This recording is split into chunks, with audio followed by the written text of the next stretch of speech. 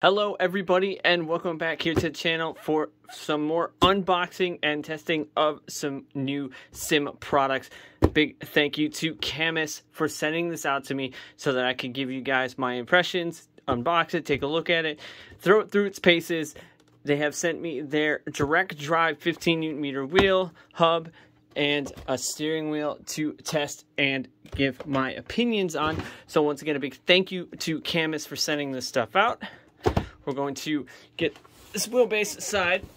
It's a heavy boy. And we're going to start by taking a look at what's in the hub box. So I'm going to flip this over, take a look at what's inside this CAMMUS hub box and what we got working with for this.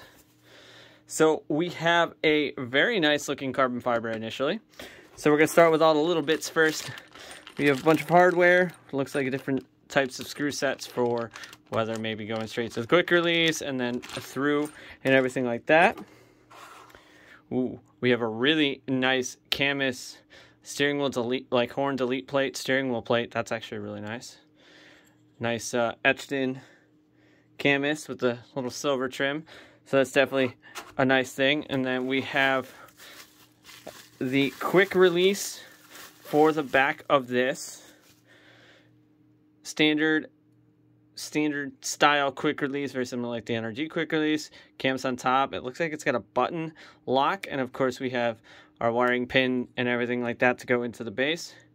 Retractable pins, which is actually really nice, just like the MOZA Racing and all that. So that's kind of cool that you can see the inside of the pins there. Oh wow, that's actually quite nice. It's different having that button, but so we got that on there as well, which we're gonna have to put together. So now we have to take a look, of course, at this button box for the wheel. One thing about this is really tucked in here and really well packaged. So we have a nice big carbon fiber plate and magnetic carbon fiber pedals with the, the plus cut out of it and the minus, which is actually something cool. Some pretty textile-y feeling buttons. Of course, we have rotary knobs. Oh, they also click in too. All right, that's pretty cool. Nice physical like click, kind of quiet. Then we have a like a position toggle switch. Okay, so that's cool. That's like something cool to do for like ignition status and stuff like that. And then we have a 3-position switch on this side. That's really awesome.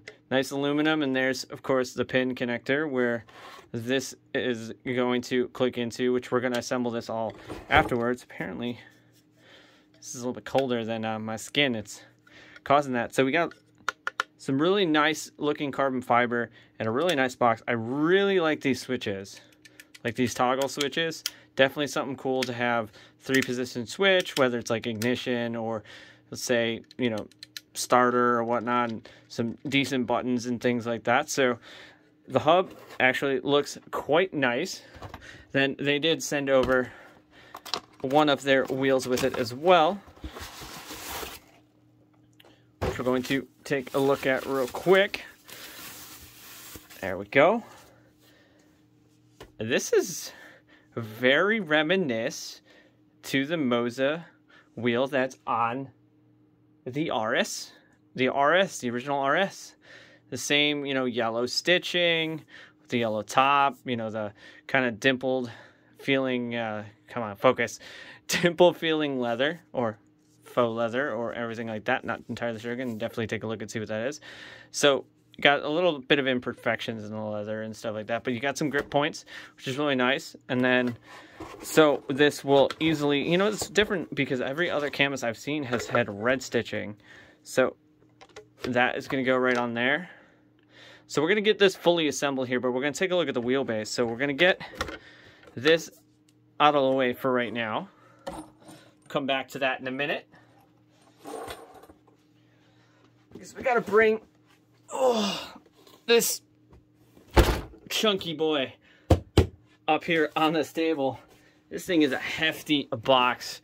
So we're gonna open this up and take a look at this. That hits with some force. That is solid. So this is their 15 Newton meter direct drive base. So we pop that up there. Try and get it as center as possible. And take this off. And there is the working bits. Nice, solid, really nice CAMMUS on the side. It's a bit of a bigger base. I mean, for a comparison, you know, the R5 is like this from MOZO. So it's a bit of a bigger base, but I mean, it is a 15 Newton meter base. So we'll start with all the partitions part before we go into looking at everything else. We got some mounting hardware and a USB cable, which this looks like it's the same as the one that's already on my rig. So I may actually just keep the one that I'm using for my MOZO base and put this on there. So we got that. Of course, we got the power brick. This is a hefty brick. Ooh, that is a really big brick. That is a massively large CAMMUS power switch module. Oh, wow. But, I mean, when you're running 15 Newton meters, you got to have a lot of power. So I'm going to have to find a place to put this so that I can keep my wiring and everything clean. So in the meantime, we're going to set this aside. And we got to get the good thing out. Make sure there's nothing in this box. All right. So now I got to get this CAMMUS base out. Jeez, man. They really pack these things in here. Not worried about it getting damaged in shipping or anything like that.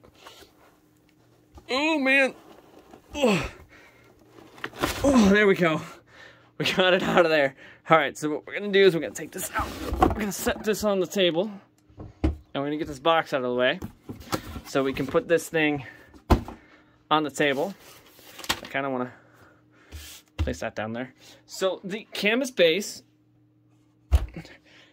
is it's a thick, chunky base, and it's already got the hub and everything on it. But what I'm really liking on the front of this is you have buttons and rotary dials, and this is a 3-position switch, and the up down switch as well. So different style center, but still the same style quick release as all of my other direct drives that we have. And if we take a look at the back of this big thing, we have a lot of ports.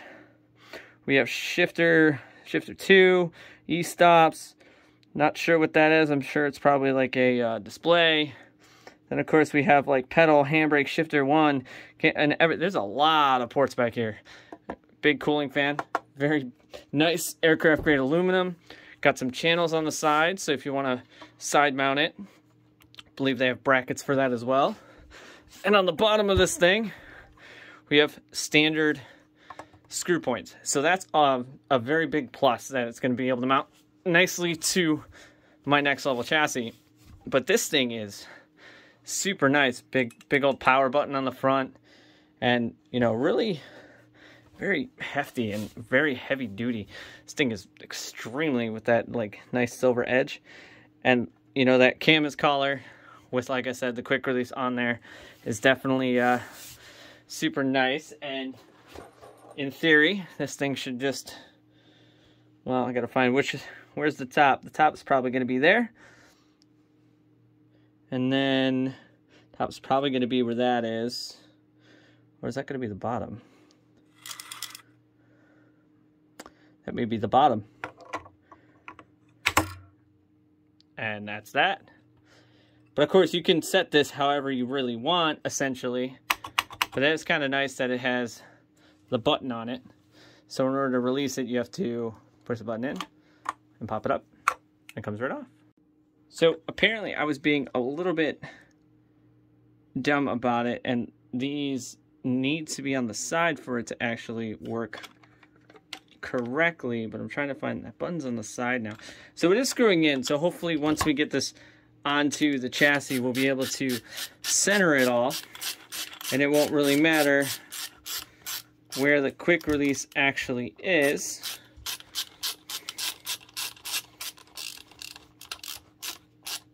But overall, the look of it is going to be nice. The paddles are going to be in a very nice location. They're not going to hit my fingers. So things are within reach. So that's pretty nice. So we're going to get this fully screwed in, get it on the rig. And we're going to go full send and see if we need to move this in any other location or anything like that. Alright, so we do now have the CAMMUS mounted on the Next Level Racing chassis. One thing I would like to make note is the Next Level chassis, the holes on the bottom, didn't actually match up to the CAMMUS base. If you had the side plates, it probably would have matched up to a bunch of these holes. So I had to put holes in the base in order to mount the CAMMUS directly to it. But we all have it on. These buttons all have lights, which is actually pretty awesome. And we have the dials and things like that. We have the wheel and everything all fully assembled. We do have the basic settings on for this. So we're going to actually just give it a first initial test on basic settings. You know, no fine-tuning or anything. Here on iRacing, we did set these switches to ignition and starter, which is actually kind of cool to have that. So we're going to go full send. We're going to get our wheel on. There we go. So we are on... Oh, these also light up too. That's actually awesome. So everything is working fully. So we are running... If I turn that off... Oh, yep. Sorry. Ignition's off. So first, initial test with the CAMMUS. Here in iRacing, we're at MX5 Cup Car. We're going to go full send. Just initial testing of it. Initial feel of it, and already can definitely feel a difference between my other direct drives, with of course this being 15 Newton meters of force on the DD. It's definitely more feel. Ooh boy. And this is on basic settings on the CAMMUS app. It was very easy to install.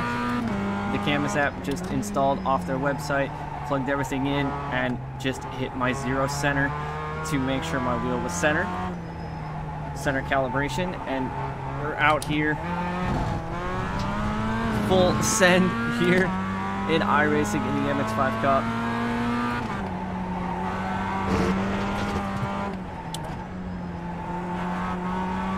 And my initial impressions of this feedback is this wheel feels very incredibly smooth, and the feedback is definitely extremely there, more so than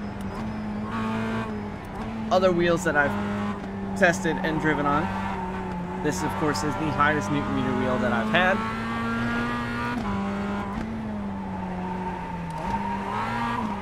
That bump almost got me. Oh, in control of it. It is nice that the wheel was able to rotate back. This wheel is going to be definitely very interesting in drifting. We're going to go full send with this in drifting, of course, as well as some other games, because we all know we're going to be doing some drifting with the CAMMUS wheel to see how it reacts to some of the pro cars, some street cars, and stuff like that. Oh, that wheel is very heavy. So we're going to have to go do some fine tuning of the wheelbase, of course. But overall, first impressions of the wheel, everything kind of went together really easily, other than the mounting it to the Next Level chassis. But other than that, everything seemed to be quite sound initially after I got the wheel and everything installed with, you know, the quick release and everything on there.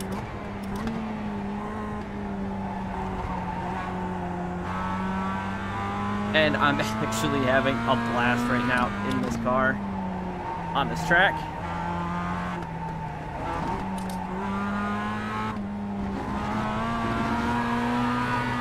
Little slides. So make sure you guys follow me on all social media. All is found in the description box below. If you guys like this and you guys want to keep seeing more here on iRacing, as well as I'll leave the link for all the CAMMUS down below. Once again, a big thank you to CAMMUS for sending this out to me so I can give this thing a torture test and a shakedown in all racing and drifting and all that. So drifting videos coming up here very shortly with the 15 Newton meter CAMMUS DD. So as always, I'd like to thank you guys for coming back and watching. I'm Evil Rabbit. I'll see you guys on the track.